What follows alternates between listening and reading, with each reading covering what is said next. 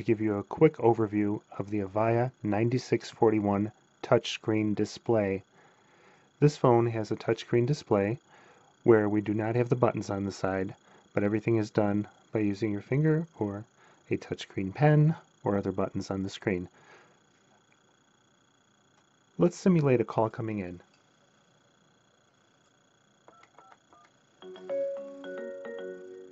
The inbound call is highlighted in green. We can choose to make the call go to voicemail, to ignore it, or to drop the call. We'll call again. This time we'll answer it. Hi Bill, how you doing? Okay, now we'll put it on hold, which is our own personal hold. Now the call's on hold, we can go to a second call on our second call appearance and call 203, for example. That call picks up, and now we have two calls that we're talking to. Notice that the vertical handset shows that we're talking to that call, and the flat one means that it's on hold. We can easily go back and forth between the two by simply pressing that particular appearance button. Now we're talking to Bill, and John is on hold. If we wish to drop, not talking to Bill anymore, all we have to do is press drop, or we can transfer to a different extension.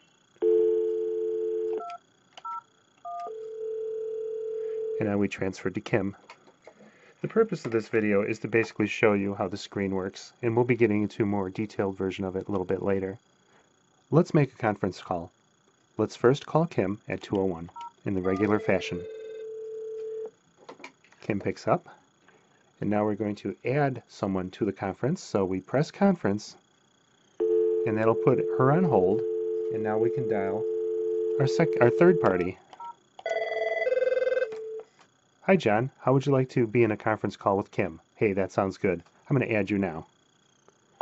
Now you notice all three phones are in conference. To see who is in conference, all we need to do is press the details, and that'll tell us the three people that are currently in the conference. If we wish to drop anybody from the conference, all we have to do is highlight them, and then press the drop key. And then only Tyler and Kim are on the phone. This is the Tyler phone right now. And then I could hang up myself, and now there are no calls. The history button shows all calls that have recently been made. To call them back, all you need is to click on them and call.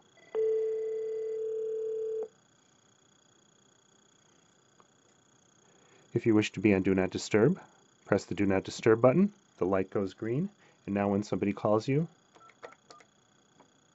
it's going to ring, but then go directly into voicemail. There is no one available to take your call at the moment. Let's leave a message. So please leave a message after the tone. When finished recording, press pound. Hi there, Tyler. I'm sorry I missed you, but please give me a call back when you can. Thank you. Notice that the red message light has come on, and also the message light here has come on. It's pretty easy to see that you have a message. Let's press message. To listen to the message, press the listen button.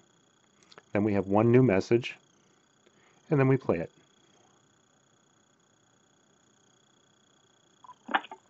Hi there, Tyler. I'm sorry I missed you, but please give me a call back when you can. Thank you.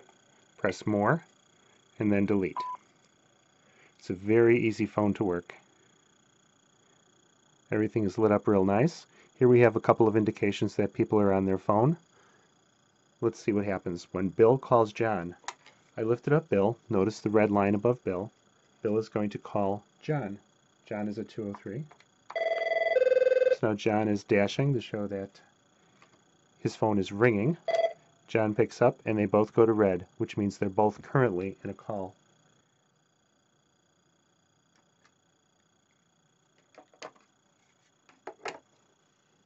They're both hung up, and they're gone. To page somebody, first pick up the phone and press page.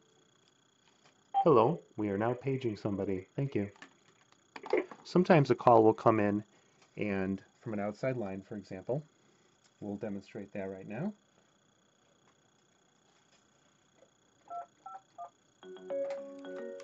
And let's say we don't know where the person is. Let's answer it first.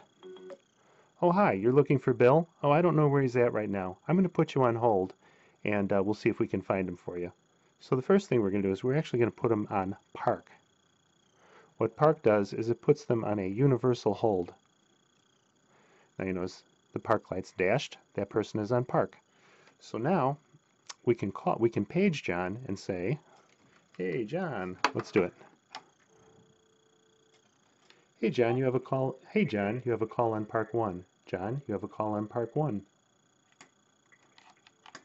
Cool. So now John's going to walk up to any phone and he's going to press the park button. For example, now. "Hi there. How you doing? Yep, I've been wanting to talk to you. Thank you."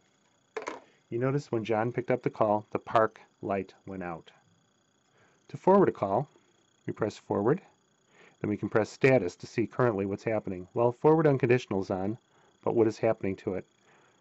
Okay, so when a call comes in, we could change it from when a group call, an all call, external only, external and group, but for now it's just going to be non-group. It means when somebody calls this extension specifically. And where is it going to go? Press that, and we'll assign it to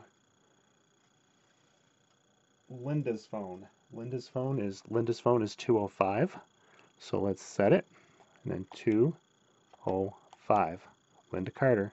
Select and save. Now we're being forwarded to Linda Carter. We'll exit. You can see that our forward light is on.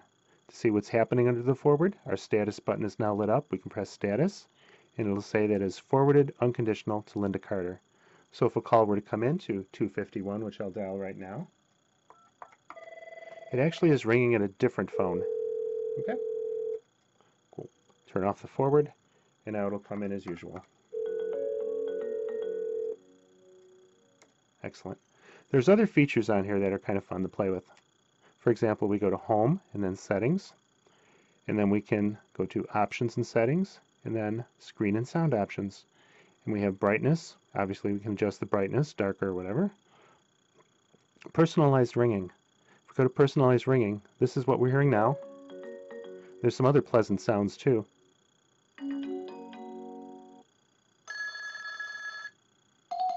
Or,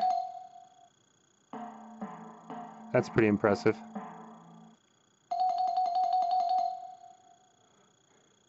Now if we went to classic, that's the more boring sounds that most people have on their current phones.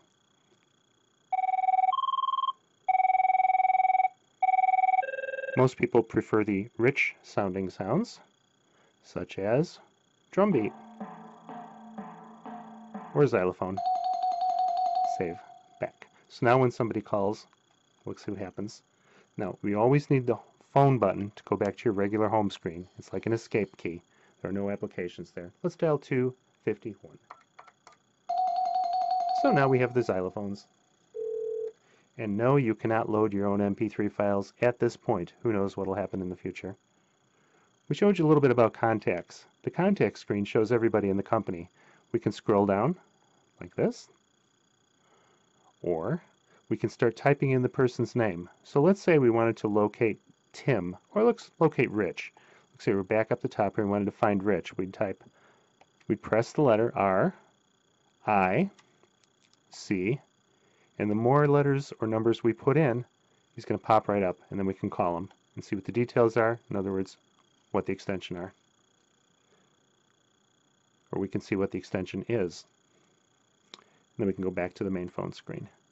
So we can have everybody in there, we can have external numbers, and we can have some system numbers, and also our own personal numbers. Let's enter a quick contact. Contact, new, and now we have a QWERTY screen.